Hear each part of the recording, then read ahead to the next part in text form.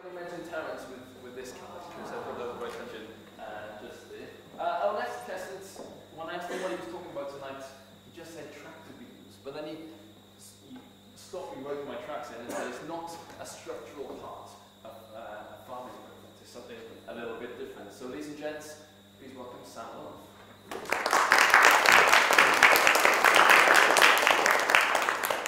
Hello, my name's Sam Olof. I'm here from the Bristol Centre for Functional Nanomaterials to talk about tractor beams. Now, he's just stolen my joke. So even though I'm from the southwest, I don't have a predilection for farming equipment animals. So, but the science fiction idea of a tractor beam is a crane made of light that's able to pick up and move objects. So what I'd like to convince you in roughly 3 minutes is that these already exist and we use them every day in research all around the world, and in Bristol, which is where I work.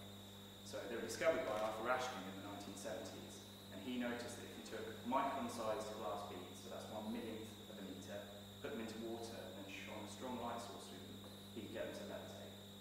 Which, I mean, I was impressed when I got that.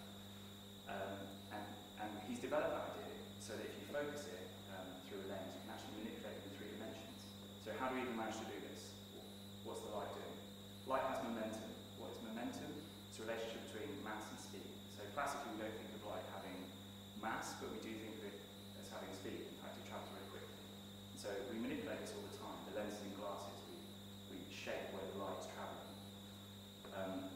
And so as it changes its speed, as it passes through it, obviously speed and momentum are directly related. So its momentum changes, but that doesn't just disappear, it has to go somewhere.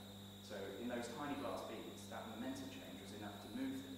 And so that's what we use, this change in momentum as the speed of light changes and passes through the objects to pick them up and move them around. So nowadays we use lasers, and we use these tweezers, optical tweezers, for biology. So because it turns out that human cells are also 1 millionth of a metre in size, anywhere up to 5 to hundreds if they're from the heart. And so we've got a set of tweezers, we pick them up and move them around with, and that's amazing. But if you've ever Googled lasers and looked on YouTube and not looked at videos of them harassing cats, you'll know that you probably shouldn't shine on people's eyes. And the same thing really applies in a lab context as well. You shouldn't shine them directly at cells because you damage them. It's too much energy pouring into the cell. So really, we want to use tools.